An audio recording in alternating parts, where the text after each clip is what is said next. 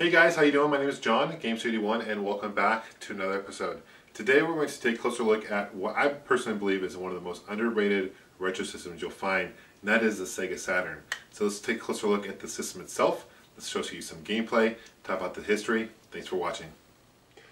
In front of me I have two versions of the Saturn. I have to my left the Victor Saturn released by JVC in Japan, and to my right I have the Sega Saturn released in North America. I'll explain to you why there's different companies and why they look a little bit different later on in the video, but before I do that, I want to dive into the history of the system itself. And in order to do so, let's start in January of 1994. At the time, CEO of Sega, Hayao Nakayama, announced to the world that Sega was going to release a new 32-bit console. And this was big news because they realized that 16-bit market was pretty much dying. There were 32-bit consoles already in the market. You had the 3DO, for example. But this was big news to hear that Sega was going to be developing this.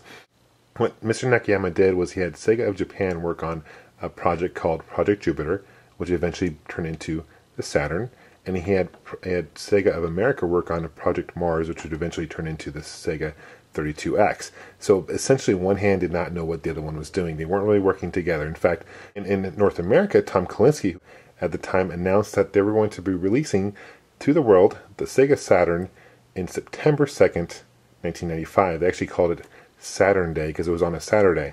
So that was interesting, but here's what backfired, and this is kind of where things got messy for Sega. They heard that Sony was going to be releasing the PlayStation 1 in September during around the same time. So Sega kind of more or less freaked out, in my opinion, and they decided to move the release date 5 months earlier to May 11th, 1995. And was this a good idea? No. It actually ended up backfiring for Sega because a lot of the developers, third-party developers for the Saturn, were very, very pissed because they were expecting to be releasing games in September and not May, and that 5 months makes a huge difference. So they felt that their toes were stepped on. They felt there was very little communication between Sega and the third-party developers. And in fact, not only were the developers pissed, but a lot of the retailers were pissed as well. Walmart, KB Toys, Toys R Us were all pissed. In fact, KB Toys actually boycotted Sega, and they got rid of all the Sega games, all the Sega Saturns, didn't sell Sega. And unfortunately, that stuck with Sega for a while, up into through the Dreamcast as well, because EA never developed any Dreamcast games because of what happened with the Saturn. So that was a huge mistake. The Saturn was retailed for $399 US when it was released. Now, in comparison, the PlayStation 1, when that was released by Sony 5 months later, that retailed for $299. So it was $100 less to buy the PlayStation 1 than it was to buy the Saturn. The Saturn was a very powerful system for back in the day. It had 2 CPUs. It also had 6 processors as well. But because of that, and because of the 2 CPUs, it made it very difficult to program for the games. So a lot of developers had to actually program from square one, rather than having like the N64 and PlayStation 1. It was much easier to develop for those 2 systems compared to the Saturn. That was another issue that they had with third-party support for the Saturn. Let's take a closer look at the system itself. It's actually a pretty heavy system. Very well built. You got your reset button here. You got your open. Game in here is, let's see, Street Fighter, the movie. This is a game based on the movie, which is based on the game. I know it's confusing, but that sounds about as good as it is. Trust me on that. Not a very good game. This is a power button right here. This is your light that lights up when it's on. This is your 2 controller ports here. This is a cartridge slot. No, it does not play any cartridge games. I'll explain to you what that is in a moment. On the back, you have your AC adapter. You have your AV out. This is what they call a communication connector.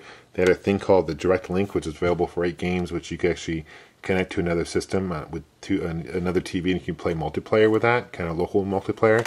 On the back here, this compartment actually opens up, and you actually can slip in a card in here, which will allow you to play VCDs, which are basically video CDs. This is before DVD really took place, so you can actually play movies and stuff on the Saturn. It plays not only games, but also plays CDs and CDGs and CDEGs. That's pretty neat. And that's pretty much it. On the bottom, you just got some vents here, all that good stuff here. So let's compare this with the Victor Saturn. And you're wondering why was it called Victor? Why did JVC have the rights to make a Saturn? Well, Sega actually in Japan allowed both Hitachi and JVC to they licensed out the Saturn because JVC helped with the CD-ROM and Hitachi helped with, I think, the CPUs, I believe. So this is one example of what you could do with a cartridge slot. This is a 4 megabyte cartridge expander, so you can basically play different games. As Capcom made this, so there's games on the system like X-Men versus Street Fighter. They could play. You needed the memory expander in order to play it. There's also cartridges that would allow you to save games onto it, similar to a PlayStation 1 card where you can actually move it to different systems. Same kind of idea.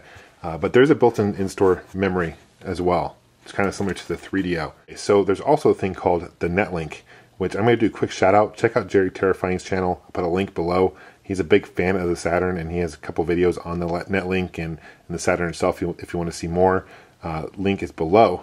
But what the Netlink would do is a modem that you would actually plug in the top, and it would allow you to actually plug into your cable, your phone line, and you could play online. So similar to Xbox Live and PSN today, you actually could play online. There's only about 5 games that you could actually play online with. There was Daytona USA, which was a very special limited edition version.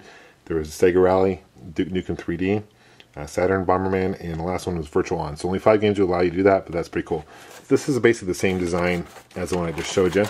This is a region-locked system, but you can also get another cartridge that would actually enable you to play region-free games, so you can play any game all around the world using that cartridge, which is pretty neat. Let's check out some of the controllers. Here's the most common controller you can find for the Saturn. This is the 6-button controller. You got the 2 bumper buttons as well. Now the first versions of the controllers were much bigger, and they actually slimmed it down in the version 2. There's also a controller called the 3D controller, which kind of handles very similar to a Dreamcast controller. It's a little more round, and it came with games like Night into Dreams, where it was a 3D game. It had an analog stick. It was really cool. I don't own Nights into Dreams, but I know it's one of the better games for the system. I plan on getting it very soon. I'm very excited about it. Okay, but so there are 3 different controllers for it. This is the most common one. Very similar to the Genesis or a Mega Drive controller. Here's a Victor controller, same thing. You just got the color, almost like candy buttons here. And these are interchangeable. You can play this controller on the Saturn and vice versa. There are a lot more games available for the Japanese Saturn than there is for the North American or European Saturn. By 1997, only a couple years after the release of the Saturn in North America, Sega decided to discontinue the Saturn and focus on the Dreamcast, what they called Project Aurora at the time. So they basically, by that time, people were giving up on the Saturn. The last game developed for the Saturn actually was released in 2000. So the system was a lot more successful in Japan than it was in North America or in Europe. I'm going to show you some games that I recommend for the Saturn. I have Duke Nukem 3D, which is an awesome one. This has got an exclusive level. If you like Duke 3D, definitely check this out. I'm really excited for the new Duke Nukem coming out, by the way. Also, if you like the Sega arcade games, there's a number of great ports for the Saturn. You got Virtual Racing, you have Virtual Fighter 2, you got Daytona USA. Great ports, arcade ports available for the Saturn. So these cases rather, are more like Sega CD cases in North America. In Japan, you had more of this along the lines of these kind of games. These are CD, more compact CD cases. This is X-Men versus Street Fighter. I felt it kind of appropriate to show you some gameplay for this one, since Marvel vs. Capcom 3 is coming out soon as of recording this video. Now, finally, you're wondering yourself, was it worth it? Did Sega make the right decision in releasing the Saturn 5 months before the PlayStation 1? And the answer is no. By the time September hit and this PlayStation 1 was released, Saturn had only sold 80,000 systems in North America.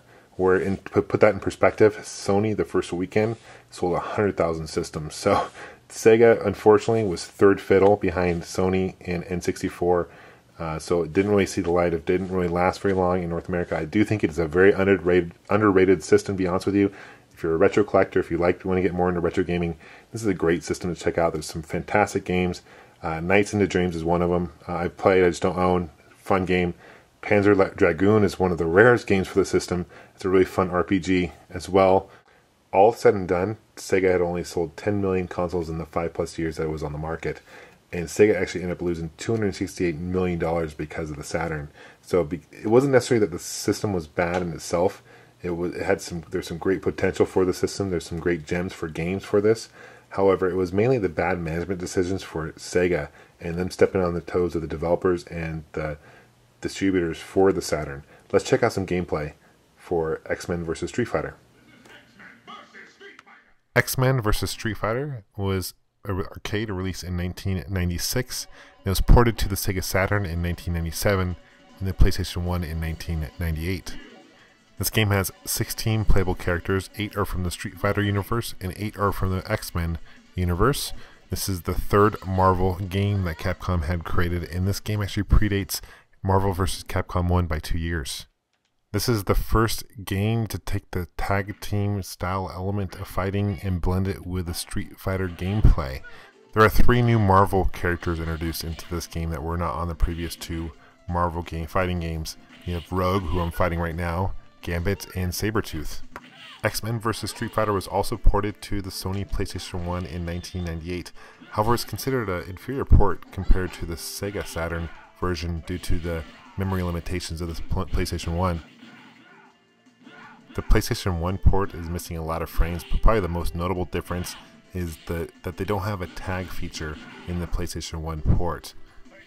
And because of the missing frames and the no tag team in the PlayStation 1 port, the IGN actually only gave it a 6 out of 10, whereas the Saturn version got a little bit higher, 7.4 out of 10.